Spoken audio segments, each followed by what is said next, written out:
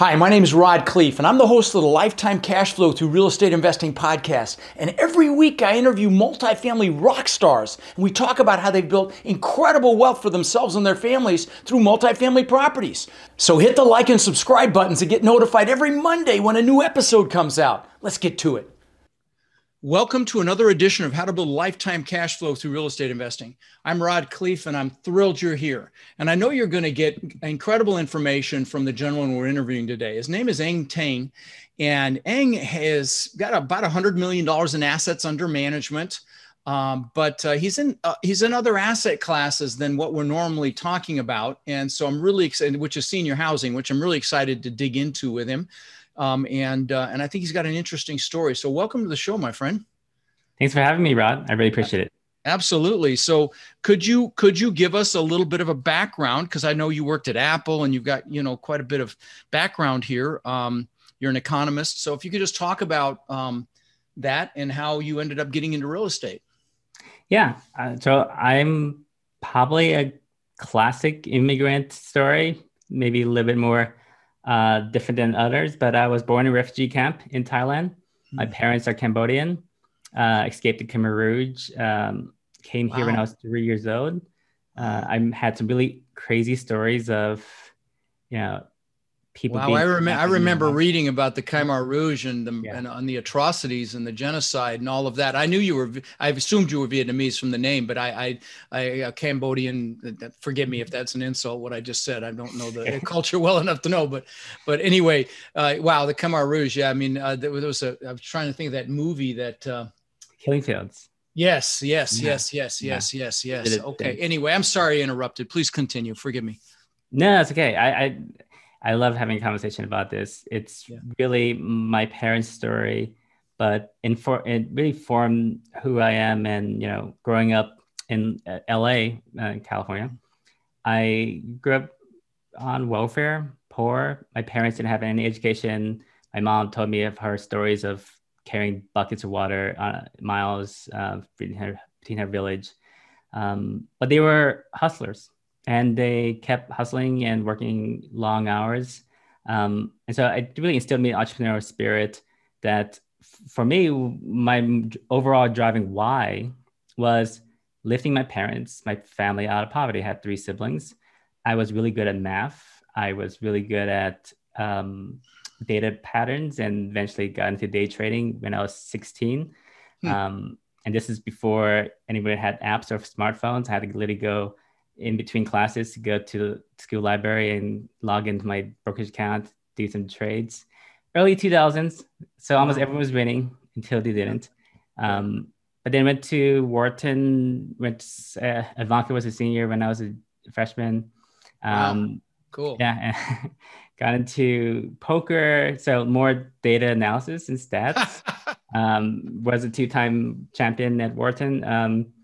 And then got into more, stock trading and day trading, and got into investment banking after that. And I really didn't like that volatility. It was just so much. Because if you come from a poor background like me or with little means, every time you lose something, it's like, that took forever to earn. Yeah. You're working 4 or 5 jobs, but if you're not willing to bet on that, which is what it is, stock investing is betting. Playing poker is betting. Sure, you might have better informed pot odds or better informed data, but still there's some element of risk with any investing. But it felt very risky, and I didn't like that feeling. Once the stock market crashed, it made sense to go into real estate. It's like, oh, these prices are really good. There's some really great cash flow on this. I could buy this for 126, put 30% down at that time, and it was cash flowing $1,000 a month on a $35,000 cost basis. It was great. Nice. And so you started in single family, I take it? Was that in LA or where did you start? I started in LA. I bought my first property when I was in DC. So I started out of state investing. And I've been doing it ever since. It was a triplex. And I have bought a few single families, but typically I've always bought triplex or quadplex to start what essentially my W-2 could help accelerate. Because when you getting a residential loan for units and above. Below, they care about what income you're making. They don't really care what the property income is. Right. Yeah, they qualify you. So, you mean 4 units or above? Is that what? Did I misunderstand 4 units you? and below. That's Oh, what below, correct. It's yeah, about you. When you get higher than that, it's the property's ability to service that's the exactly. biggest factor. Gotcha. Okay. And now you do syndications, you do larger transactions. Mm-hmm. So your asset base is I know you've got what would you say 7 senior housing facilities? It's 6 and then 1 6? under contract. Oh, fantastic. Mm-hmm. And is that where those assets are based, or do you also still have some other multifamily that's lumped in there? I didn't get Yeah, that I have distinction. 800 units of 800. multifamily. I love Fantastic. multifamily. It makes a lot of sense. It's a very sellable asset. It's also very buyable, which means that the cap rates have compressed and it's getting a little bit too hot, or at Yeah. least Yeah. what I've been thinking for the last 3 years. But there's still good deals out there. It's just hard to find. So I'm going to, and guys, those of you listening, forgive me. I am going to spend some time on senior housing just because it's kind of a pet thing of mine. I've been threatening to do it for a decade. And in fact, 10 years ago, I used to own the domain name affordableseniorhousing.com, and I never did anything with it. And I really planned to do it. So I'm going to spend a little time here. So forgive me if that doesn't interest you. So your facilities, are they residential assisted living, or are they larger? Give me an idea of what it is that you have. They're all sort of around 100 units, around 80 to 120 unit facilities. And they're typically newer facilities with a lot of amenities. Think of it like a all-inclusive resort for a senior, and it's targeting 85 plus, typically assisted living, memory care, potentially some skilled nursing in some facilities. But it's the facilities that are, for the seniors, the average tenure is around 28 months. And they're income resistant because they don't have income. They're using the retirement, they're using the last savings to have a really good end of life care, end of life facility to live off. We do have independent living as well. That's typically a graduation. You have independent living, you graduate to assisted, you graduate to memory care, you graduate to skilled nursing, and then Right. And yes. And so are you an operator, or you just own the real estate? I am an operator, but I'm an operator with really great people, executive directors, and folks that really do most operations. Okay, When it because comes that's a lot of, I mean, that's a business and then some, right? There's so many components to it: the medication, the food, the safety, right? Yeah, it's almost all, when you think about multifamily, it's a business as well, but it's a very light touch business if you set the process up right. Correct. With senior living, it's very much about HR. There's so many staff you have to manage, and you have to make sure you efficiently do it. But the great thing is high operating business with all the tax benefits of real estate. Great combination. Yeah, no, I mean, I've always been interested in it, and but there's of course a lot of liability. You do not want to you don't want to make the cover of the paper for having an employee, not do the right things with grandma, obviously, because there's a lot of litigation, a lot of regulation, and rightfully so. It should be. And you hear some of these horror stories, but I hear that sometimes you're not able to pay. The pay scale may not be really where an ideal pay scale. So sometimes you're dealing with people that, that are, I don't know how to word this properly without pissing a bunch of people off, but I mean, it's really, you can't pay to hire the best possible people. So you have to do a lot of training. I'm assuming you're continually training, you're validating, you're affirming these people and helping them grow and become more. Did I articulate that properly? Yes, it's you got to give people a chance, but you got to move on from people as soon as they don't meet the standards, because the standards are what the seniors expect and our residents expect. They want to be in a very comfortable position, and they're paying typically 4 to 5 times the average rent of what a multifamily in that area would go for. and your expenses aren't 4 to 5 times more, which is where you get better yield and better profit margins, but you have to optimize for that. And I've seen other facilities and other people in this industry go bad because they have the costs creep up, their staff costs, their other costs. Those are costs that in multifamily aren't just there. And here, if you're a good business operator, you can control that. And so you've just got great partners in this business, is what you're saying, that help you operationally. Because I'm surprised you would even have time to talk to me with that many facilities if if it was all you. So are you building them or buying them? Both. Both. Fantastic. Yeah. Fantastic. What markets are you in, if I may ask? A lot of our multifamily and one of our senior living is in Kansas City. Oh, wow. And then I love Kansas City. It's great barbecue. Are you talking about the eastern half of the state or the western half? Eastern half. Eastern. So like Nashville or Memphis? Huh? Nashville or Memphis? Which side? I think, are you talking about Kansas City or are you talking about? Did you? Oh, I thought you said Tennessee. Tennessee. No, I said Kansas. Sorry. Oh, Kansas City. Forgive me. I misunderstood you. Oh my God. I thought you were talking about Kansas side. I was all over. I had a bad experience in Memphis. And so I was just going to, I thought you said Tennessee. Forgive me. Kansas City. Yeah. All right. Kansas Little snafu there. All right. So they're in Kansas City. Okay. Nice. Okay. Yeah. That's a great market. That's a great market. And then also we have a bunch of facilities in Florida, of course, with developing facilities, opportunity zones. So, okay. Well, let's shift gears then. Let's talk about opportunity zones, because I'm kind of a neophyte as it relates to opportunity zones. I just haven't had the bandwidth to really study. Talk about what the advantages of you utilizing an opportunity zone for this. Yeah. And I talk a lot about opportunity zones because my background is in tech. And a lot of our investors are tech investors. And as you can imagine, they get a lot of stocks. They have a lot of Apple stocks, they have a lot of Google stocks, and those have appreciated a lot. And normally when you sell stocks, the only thing that you can do with it is to pay tax. Maybe you have a DST, but with real estate, you can defer with 1031 exchange. Right. Opportunity zone, same concept. Take that profit, interest, capital gains. So say $200,000 of Apple stock, your cost base is 100. Take the $100,000, invest in an opportunity zone fund that starts a 10-year clock. And if you invest before end of this year, you also get a 10% reduction. So when you pay in 2026, instead of paying that, say 20% long-term capital gains on your $100,000, you now pay $18,000, so 10% less. You can invest a whole $100K. You compound it and grow it, and you get the cost base. You get depreciation. You get all the same thing as real estate, right? That's just a wrapper, the overseas app wrapper. Then after 10 years, you can get all future capital gains eliminated. So you don't have to do any 1031 exchange.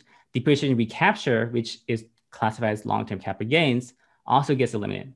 So potentially all the cash flow that you've earned during that 10-year hold, which should be significant if it's senior living, will also be eliminated. Usually it's deferred, but here it's completely eliminated.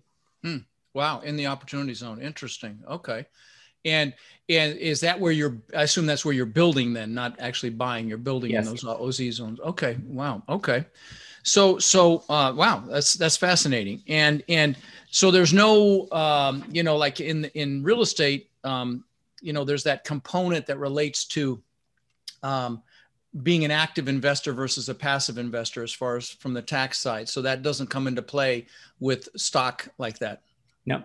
Okay. Interesting. Okay.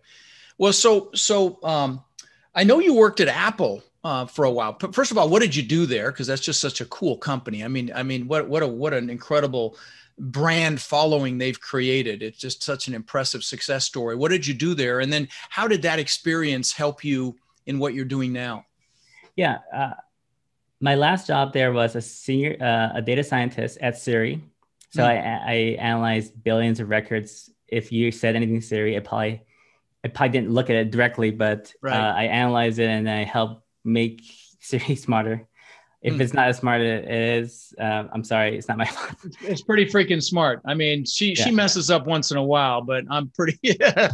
Yeah. It's interesting because you gotta understand every dialect and it's Oh, two people sure. talking. It's very interesting. But it's all about data patterns. And what I did was a lot was also pitching stories to our executives around new features we're trying to develop.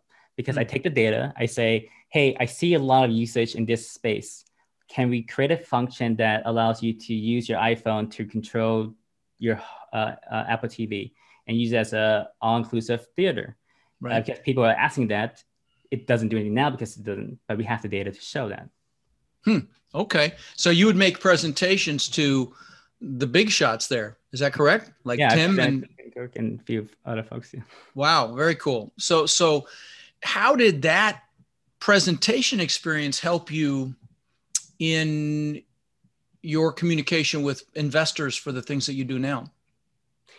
I think it was one of the most important things I've learned. And one of the things I never thought would be that useful outside corporate America. Making decks all day. If you're in corporate America, you probably do that a lot. Right. But the point is, like, it's about telling a story of a why, when, and how. Why are we doing this? Why should you do this? Why should you invest in this? How are we doing this? What features should we build? How are we creating the value? And how? So why should you trust us? How you should trust us? Right. And so I find it one of the most fascinating things in my transition from Apple to Tozy Capital to really think about creating very informative but also simple means of explanation. So what Apple does really well is focus on simplicity and delighting and surprising the customer. We always talked about that when I was working at Apple Music or Siri. It's like, how can you make things simple? It should be just obvious and intuitive. And so when I think about our investments with Tozy Capital, I always think about how can I make it simple? How can I make it be relatable to a person who potentially hasn't done this before, have experience with a 401k or a single family house? How can I make it relatable and simple? I shouldn't have to go to a 50-page pitch deck to talk about all the highlights of the investment, right? It should make sense in the first 5 pages. No, that's really smart. So yeah, I mean, when you're presenting to one of the biggest companies in the world, CEO, you better get to the point very, very quickly, right? And that's great framework, and I love it. And so, let me ask you a question that I know where you're going to go with this, but I want to ask the question so my listeners hear it. What do you think is one of the key reasons that people are successful? I think people who are adaptable and flexible to change are, at least from my experience, really successful. I have had many jobs. I have many careers. I have been in many asset classes. I have experienced many financial economic situations. And the ability to be adaptable and flexible. And I'm not saying you should change your mind all the time. I'm saying you should be able to roll with the punches, be resilient, change when things don't make sense, give it a shot, be persistent, but also know when you should change course. Give me a one of the most profound examples in your life when you had to be adaptable and or innovate or pivot. I'm thinking of mine where we were supposed to have 800 people at a live event last May, and we all know what happened with that. So I had to go online and pivot and innovate and adapt very, very quickly. Give me an example from your background, the largest one you can think of, where you had to pivot and then adapt. You talking about real estate or life? Real estate would be preferred. Yes. The biggest change has been realizing that all my California assets don't make sense and having to pivot. It could have just been easy because I was living close by. I could have just kept buying. I had all the connections. It was making decent cash and cash relative to my peers buying in California. I was doing better than them.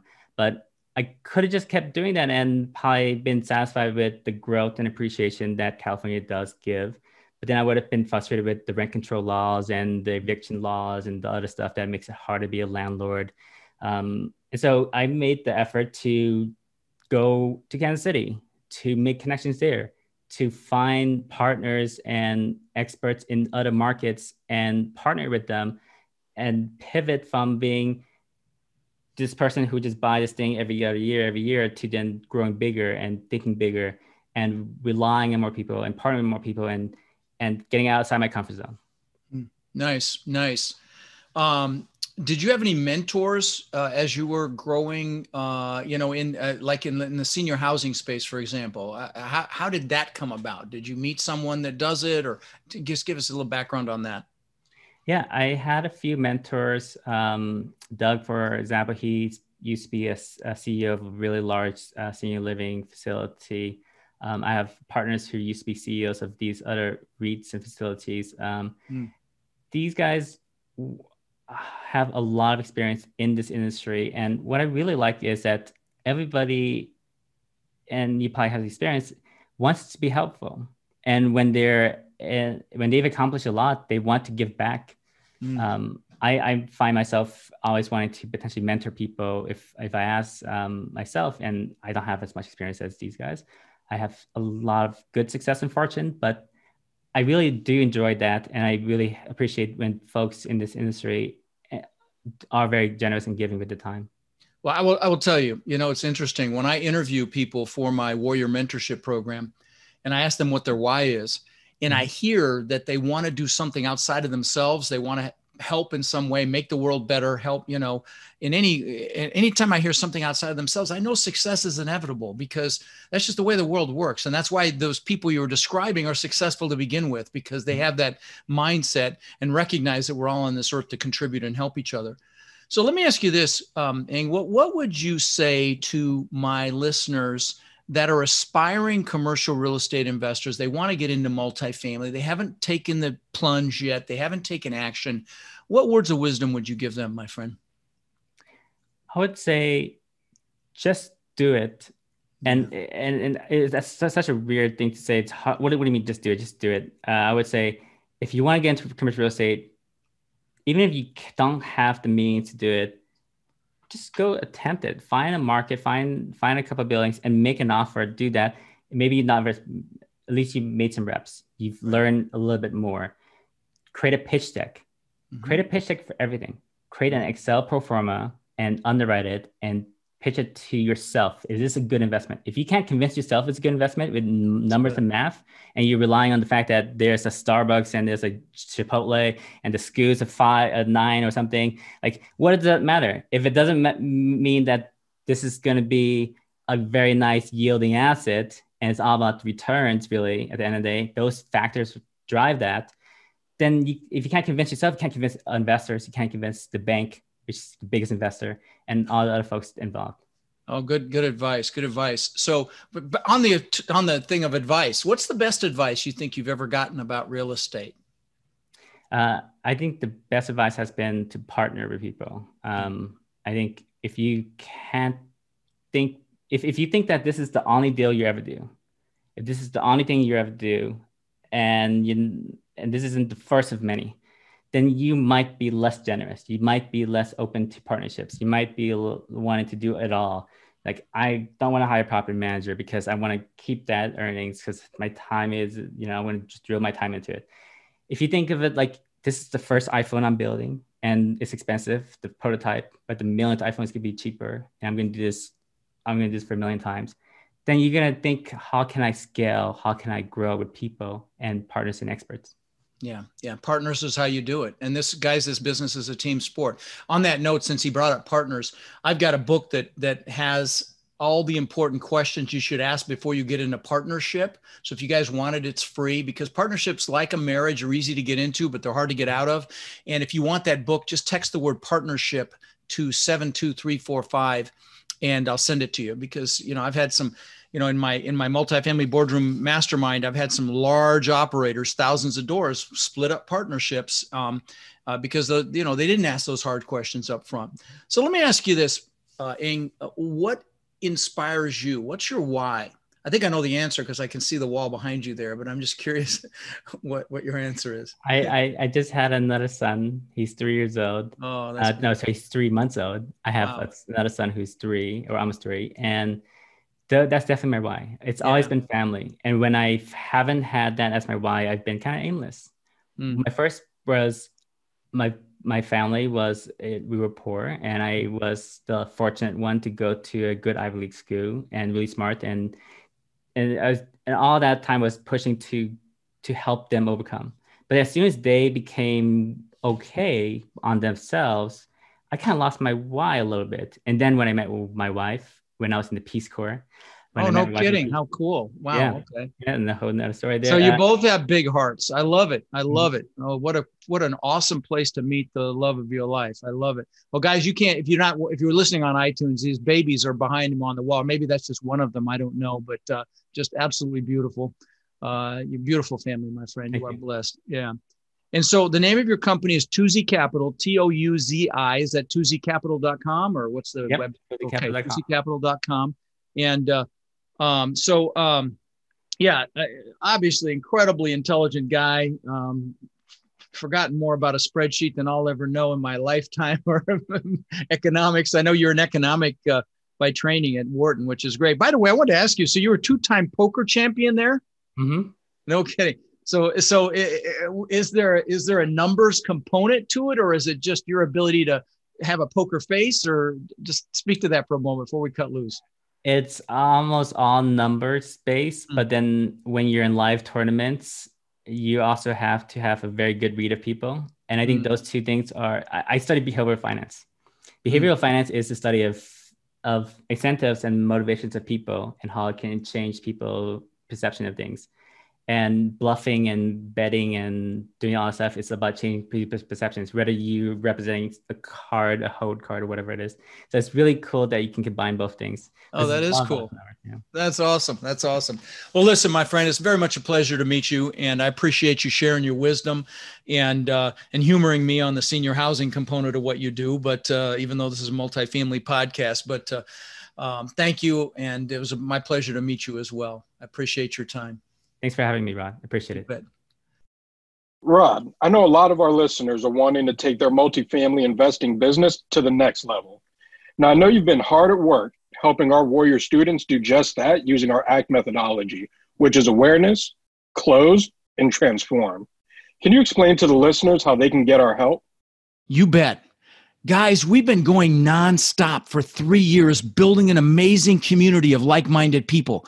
And our coaching students, which we call our warriors, have had extraordinary results. They've purchased thousands and thousands of units. And last year, we did over 1,000 units with our students. And we're looking to grow this group and take it to the next level. We're looking for people who want to follow a proven framework that's really step by step and then leverage our systems and network to raise equity, to find and close deals, and to build partnerships nationwide. Now, our warrior community is finding success in any market cycle. So if you're interested in finding out more about how you can become more of our incredible network and take advantage of the incredible opportunities that are coming very soon, apply to work with us at mentorwithrod.com or text CRUSH to 72345 and we'll set up a call so you can check us out and we can check you out. That's mentorwithrod.com or text CRUSH to 72345.